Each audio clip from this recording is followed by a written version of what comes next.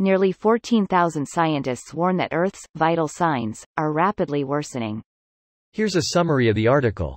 In 2019, 11,258 scientists published a report in the journal Bioscience, warning the world of the stark climate emergency we're facing.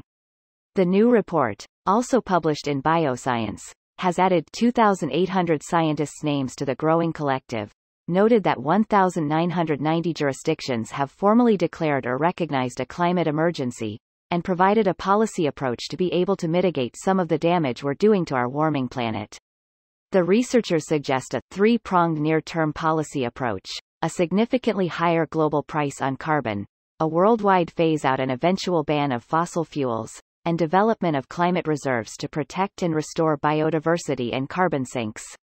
Of course, climate scientists have been screaming from the rooftops about the dangers of anthropogenic climate change since at least the 1960s, and have been offering various solutions in different ways since the 1980s.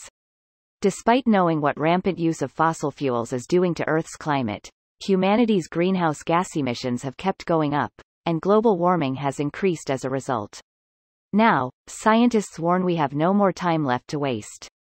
The new report was released to align with the latest International Panel on Climate Change report due next week, which is hopefully going to be even more of a wake-up call. This post received a score of 33,000, with an upvote ratio of 90%. Here are the top comments in response to this article. It is difficult to get a man to understand something, when his salary depends on his not understanding it.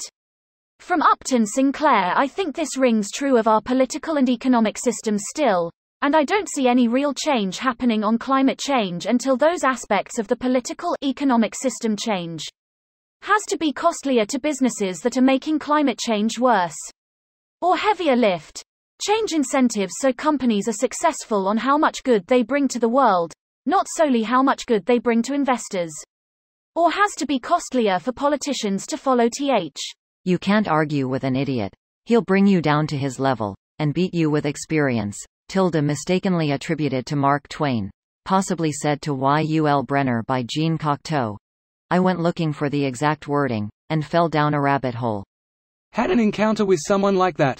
Whatever you said, his response was, "Fuck oo ffffff." With that characteristic mouth, nose sneer and head roll. Can't reason with those wannabe punk cunts. I've known some very intelligent and thoughtful punks. But punk cunts sound like a different species from those I've known. I didn't say punks. Some of the best people I've ever known were punks. I said wannabe punks. We need to stop talking about the Earth as a separate entity that humans have to protect. We need to start talking about human existence on Earth, so that people actually understand that what's at stake is the survival of the human species. We are making Earth uninhabitable for our own species, thus causing our own extinction. George Carlin said it best: the Earth will be fine. It's the humans that are fucked. Really, we should stop treating it like a goddamn charity event. Sir, would you like to donate money to plant a tree with your Amazon checkout? Fucking hell. Cultural capitalism. The idea that we can keep consuming as we do if we just recycle more. Drive an electric car. Plant a tree. It lulls us to sleep while we keep consuming. The unfortunate truth is most Americans would rather the world burn to the ground than accept a less coinvent life. Not sure if it's most, but it's a lot.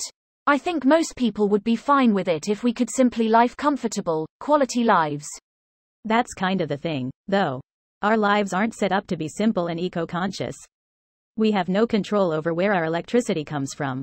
If society was set up to where we weren't forced to use so much energy waste, a lot more people would be on board.